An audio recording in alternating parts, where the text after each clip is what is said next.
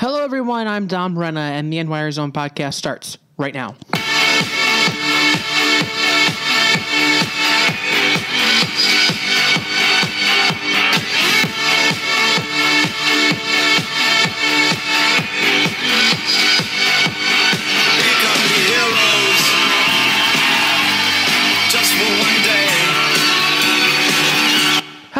Welcome inside this week's edition of the NYR Zone podcast. Another great week behind us, and we're looking forward to another great week coming up this week in the NHL and for the New York Rangers. Yesterday was a big night in the NHL. Sidney Crosby recording his 1,000th career point. Congratulations to Sid the Kid, one of the greatest players to play the game today and in history. Looking at it for the Rangers, they went 2-1-0 this week. Their 6-game winning streak was snapped last night for a win total on the season of 37, 19 losses, and 1 overtime loss. Rangers had a good chance to get to 20 games over 500 last night, but were unable to do that. And a lot of things to get to this week, but first let's start with looking at our week in review, starting from last Saturday. The Rangers were at the Garden, finishing their long homestand against the Colorado Avalanche. Rangers were looking to sweep them for the second time in the last 2 years, and Henrik Lundqvist was looking for career win number 400.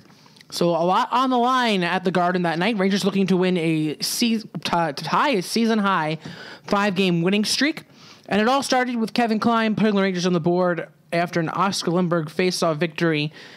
There was an icing from Colorado leading to the Lindberg win.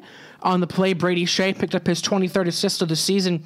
Shea he also had some assists last night. Shea at the time now ranked 16th amongst all NHL defensemen with those 23 assists.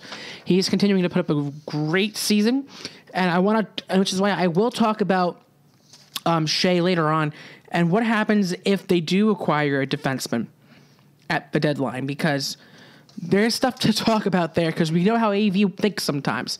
But that will be something for a little bit later to talk about. 16 Rangers had the lead for about the entire first period until 16 seconds to go when Gabriel Landeskog took advantage of a great opportunity, tying the game at 1 on the rush.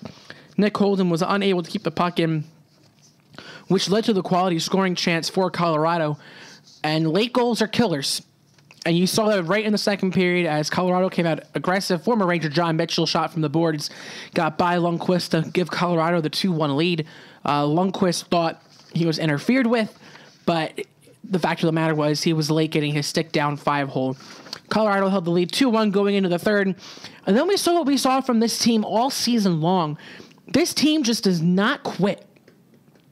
They don't give up. When they're down big in games. Remember the Dallas game when they almost came back and won that one? They were down 7-3 going into the third. They scored 3. 7-6 loss. They just don't give up. They did the same thing against Columbus. This team does not give up, and you saw it that against Colorado. The Rangers came out buzzing. Kevin Klein again giving the Rangers tying the game at 2. There. And then Rick Nash converted off of a beautiful pass from Derek Stepan, putting the Rangers ahead 3-2. Very easy play for Nash. Beautiful deflection. Rick Nash still having trouble scoring. So nothing really to digest after that. Then the rest of the night just was, let's get Henrik Lundqvist this win. Let's get him win number 400 at home. And they did. Kevin Hayes secured the win with an empty net goal. And Henrik Lundqvist became the 12th player to reach 400 career wins. He is the fastest to do so in 727 games. The crowd was chanting Henrik, Henrik, and it was great. After that game, he won 8 out of his last 10 starts. Season high 5-game winning streak, home record improved to 18-11-1. So good stuff there for the Rangers. Then they went to Columbus Monday the 13th. Doesn't really have the nice vibe as Friday the 13th has. But nonetheless, Antti Raanta got his first start since returning from injury. The Rangers won that game 3-2 in Columbus. Brandon Dubinsky got Columbus on the board. beat Ranta towards the end of the period, giving Columbus the 1-0 lead. Then Dan Girardi decided he was making his return to the lineup after missing a few games from blocking a shot.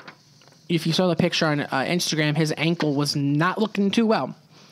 So Girardi tied the game shorthanded 1-1. Kevin Hayes and JT McMillan once again on a penalty kill did some great work. Then Kevin Hayes would give the Rangers the lead on a breakaway. Beautiful shot from Kevin Hayes. Kevin Hayes is filthy. His hands are amazing, and it's fun to watch. It really, really is. But then Foligno would tie for Columbus, 2-2 there. But then Jimmy Vesey woke up, and ever since Vesey was reunited with Rick Nash and Derek Stepan, his game has been playing so well. His game has really evolved. And I don't know if it has anything to do with the fact that he's not playing on the fourth line and he's playing with skilled players, but his game has really changed since he's been put on that line with Nash and Stepan. And it was like that earlier in the season, too. Don't forget that. That was a line before Rick Nash got hurt. So VZ gave the Rangers a lead. Beautiful shot, 3-2. Antti Ranta, 30 saves. Season-high 6-game winning streak for the Rangers. And they take that into the game against the New York Islanders with a small little lineup change that we'll talk about a little bit later on. Matt Pumpel was reinserted into the lineup over Pavel Buchnevich against the Islanders. So that was something to look at as to how it was going to change. So now we look at the Islander game last night. Rangers lost that one 4-2. Islanders snapped the Rangers' 6-game winning streak, and right out of the gate, the Rangers were in trouble. Mark Stahl took a tripping penalty 45 seconds in. They did kill the penalty. Lundqvist had to make some saves, but then Nick Holden took a penalty, giving the Islanders their second power play in the first 5 minutes of the game. The Rangers' top two lines could not get on the ice because they were killing penalties. Obviously, it's going to be a problem. But as the power play expired, Brady Shea found Matt Zuccarello, who had Nick Holden on his right. Zuccarello passed to Holden on the 2-on-1. Holden put it to the back of the net. 9th goal of the season, 1-0 Rangers. That would be the score after 20 minutes. And a period which I thought had a lot more shots than what it looked like. Only combined 10 saves for at least no goalie. No goalie made 10 saves in that period. Both teams were held to under 10 shots. Excuse me for the mess up there. I misread what I was reading. The Islanders and Rangers played a good, solid defensive period. Islanders were trying to do that after their 7-1 loss to Toronto. Then momentum shifted in the second period. Rangers iced the puck. Fourth line and the third defensive pair was out on the ice, and Doug Waite responded by putting his top line out there, and it worked.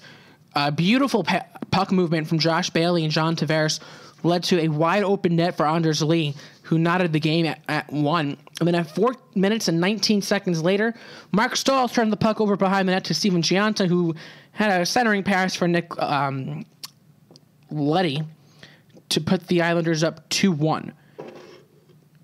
I think I have that written down wrong, because I think that was Andrew Ladd's goal. I will look that up for you to make sure that is the case. But I believe Ladd got the goal. Yes, it was Ladd. I have Leddy written down. My mistake there. I apologize for that. I will get that fixed online after this episode. Andrew Ladd, it's his first goal. Islanders up 2-1. So things were not looking good. Rangers made some mistakes, and the Islanders capitalized on it. The Rangers found themselves on a double minor power play, and the power play really had been struggling in this game. And lately, the power play was 0 for 3 in the second period, and they had a golden opportunity to tie this game on it. But what happened was Nikolai Kulemin gave the Islanders a 2-goal lead, shorthanded goal. And what really bugs me about this is you have Lundqvist trying to cover the puck. You have 4 Rangers surrounding the play, 5 Rangers maybe, and 2 Islanders out-hustle the Rangers. And then Tavares feeds Kuhlman for the easy goal. That can't happen when you're on a power play. That can't happen when you are outnumbering the opposition. How do two players outwork five? Especially some of your top skill guys. Lundqvist is trying to cover the puck. He can't get a whistle. Then you have just 5 Rangers standing there, doing nothing. AV mentioned it in his postgame too. Can happen. But it did happen. Islanders were up 3-1. The Rangers answered with a Jimmy Vesey goal. 2 games in a row with the goal for Vesey. He is 14 now. I believe he has 3 goals since being moved up to the line with Stepan and Nash. But nonetheless, his goal was not enough because that third goal was the killer.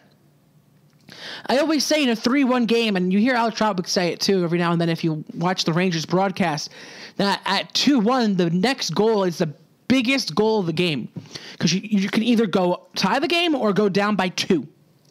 And that's what happened. So the Rangers' 6-game winning streak snapped at Barclays Center. They have still yet to win a game at Barclays Center. They are now 0-3-1, and they really struggle there. I don't know if it has anything to do with the ice, but last night I did not think it was the ice because they just did not play well enough to win. Simple as that. Simple as that. So let's digest from the week in review to the frustrating game last night and go on to some more frustrating topics. How about that? Pavel Buchnevich was benched yesterday. And you look on Twitter, you look on Facebook and the groups and on Instagram every now and then, the AV bashing because Buchnevich is this extremely skilled rookie and he's been playing on the 4th line for the last few weeks and he's benched. Well, the way I look at it is Pavel Buchnevich has been ineffective for the last 2 weeks, which is why he got moved from playing in the top 6. Because remember, there was a time where he was playing with Zibanejad and Nash after his injury, and he was playing well. He's been very ineffective lately. Matt Pumpel's played well for this team. Believe it or not, as much as I dislike Matt Pumpel, and nothing against him, I'm sure he's a great guy. He's one of those players that I just don't like watching for some reason. I don't really have anything to put on as to why. I just don't like watching him play every now and then. But nonetheless, he's a Ranger and he will play, so we will support him. He has scored some big goals for this team. The hat trick in Arizona, the big goal against the Kings in his first game back from injury. But Buchnevich deserved the benching. Now, I get it. He's young and he has a lot of upside. He might be better than Jimmy Vesey. I think he is. But he still hasn't gotten completely back in game shape. I mean, he did have the conditioning stint in Hartford, and he did play well down there. But since he's been back in the NHL, he hasn't been playing that well. And you can't argue it's because he hasn't been playing with skilled players, because for a few weeks he played with Nash and Zibanejad. But then you had the Rangers struggling to play solid defensively. They were struggling against teams, and AV made a line change. And it goes back to what I talked about last week. Are you breaking up Stepan, Kreider, and Zuccarello? No. Are you breaking up, Zibanejad, Kreider, and Zuccarello? Because they play well together. Are you breaking up Stepan, Nash, and Vesey? No, because look how that line plays together. Are you breaking up the hey, grab me a Miller line? No, because that line plays so well together. So where are you going to put Buchnevich? On the 4th line. Better him on the 4th line and playing on the power play than not seeing any ice time at all. Think about it like that. But you're going to complain because it's what we do, and we're fans, and we expect to see better, and he's been struggling, and I think he deserved the benching last night. Now, do I think he's going to be out of the lineup for a significant amount of time? No. I just think this is going to be a wake-up call for him. You can't give a young kid coming into the league a lot of leniency. And you're saying, oh, AV's playing favorites with Vesey, but he's not. Vesey's been here longer, believe it or not now. Vesey's played in every game this season. He's played well. And yes, when he had a stretch where he was struggling for a long time, but he was playing on the 4th line too. Not going to get much out of him. They weren't getting much out of him. So that's just, it's a way to look at it that I think should be looked at instead of just saying, well, he's putting him in a position to fail. The Rangers wanted to have depth. They have depth now. Depth is having 4 lines that can score. All 4 lines can score. Buchnevich is that skilled forward on the fourth line. And yes, I'd love to see Kreider, Zibanejad, and Buchnevich reunited because that line was great. But you can't mess around with your top six all the time. And I think AV's found a mix that he likes, and that has performed well. Now, yes, Nash has been he's had a hard time putting the puck in the back of the net, but he's been playing well enough. Now, the next issue is Dan Girardi and Kevin Klein. And then you could throw Adam Clendening in there as well. Here is how I see it. The way AV views Adam Clendening is he's a seventh defenseman. Nothing's going to change with that at all. You're paying Dan Girardi a little over $5 million. He's going to play. Kevin Klein's done a lot of good for this team over the last 3 years. He's going to play. Clendening is iffy in the defensive end, but he's a great puck mover. We all know that. We all watch him play. We all see it.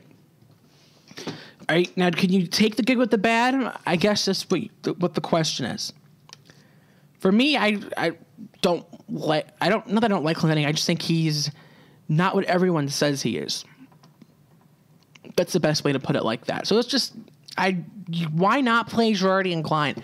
Yes, Girardi and Klein are in the downfalls of their career, but Girardi's been playing really well this year.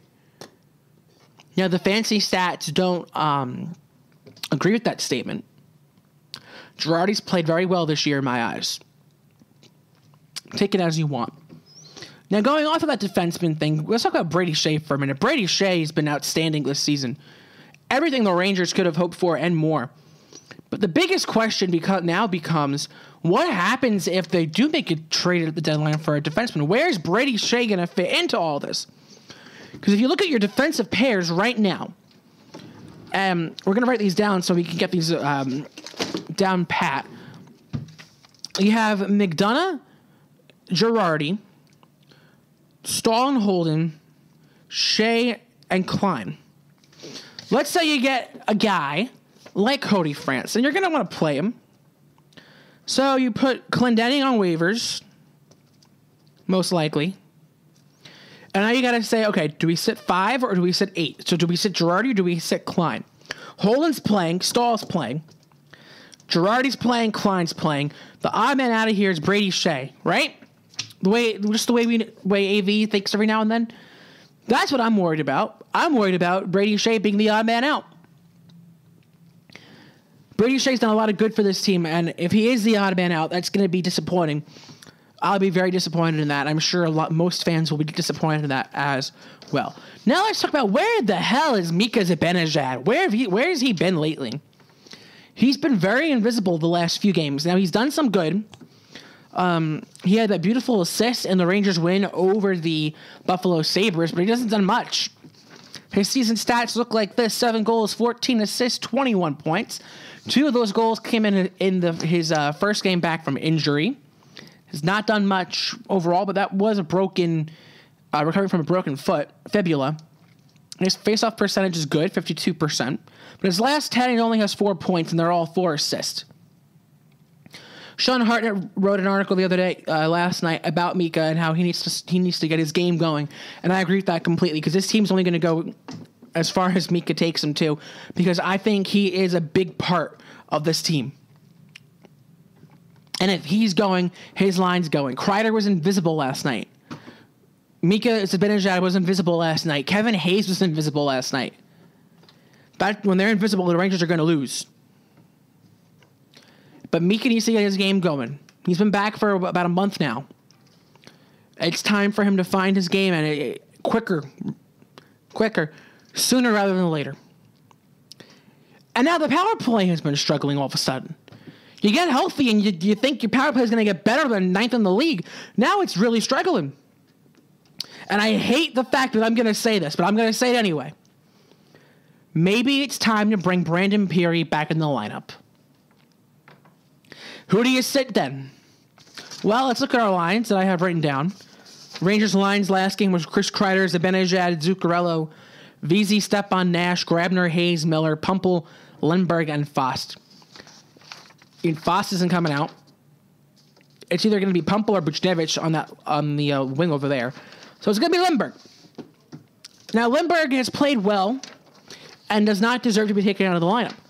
But Lindbergh is a fourth-line center, doesn't do much, doesn't have the shot Peary has, doesn't have the offensive ability that he has. Now, Peary doesn't have the defensive ability that Lindbergh has.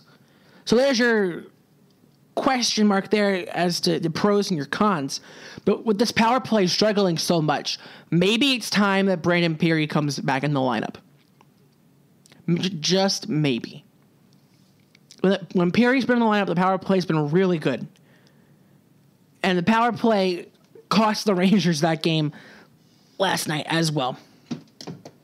Now, that's just being picky after a 6-game winning streak, I guess. But nonetheless, you kind of want to see them play better. And our power play that was once really good, play that back to what level it was. So let's take a quick look at the standings real quickly. Rangers face Washington on Sunday at 12:30. And Washington is first place in the Metro and in the league with 84 points at 39-11 and 6. Pittsburgh's right behind them with 79 points. Columbus there as well, 77 points. Rangers in the wild card with 75 points. And I want to kind of say this. The Rangers beating Columbus the other night was worst case scenario, but they made up for beating Columbus by losing to the Islanders last night. That's a loss I can deal with because I want this team to go through the Atlantic Division.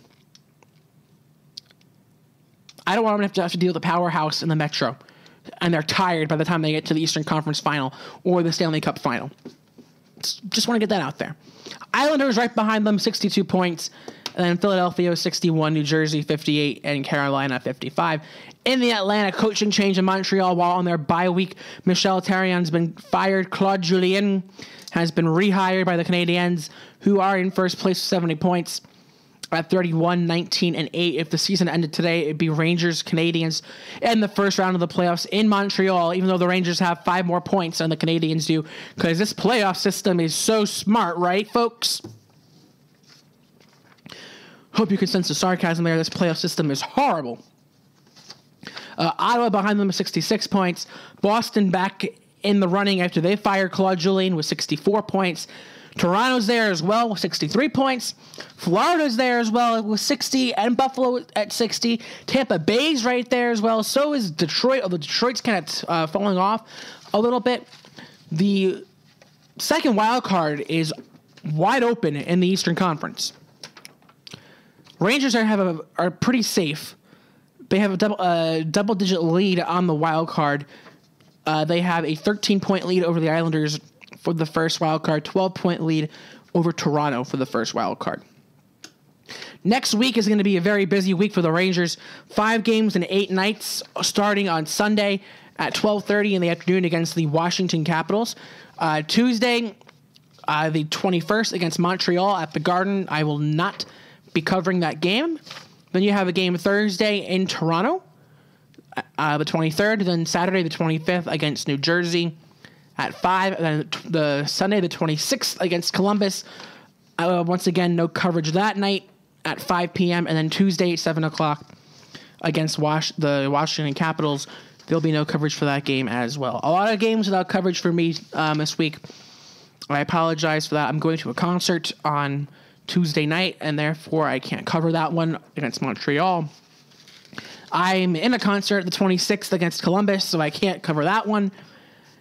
And I have a class on the 28th during that time, so no coverage for that one as well. So 3 out of the next 5 games will be without coverage from me. I'm sure they'll do well. They play well in the games that I don't cover.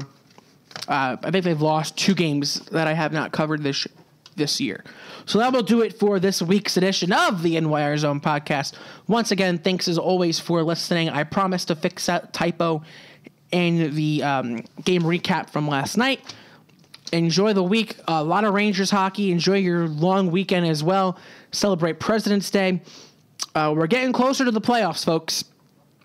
Think about that.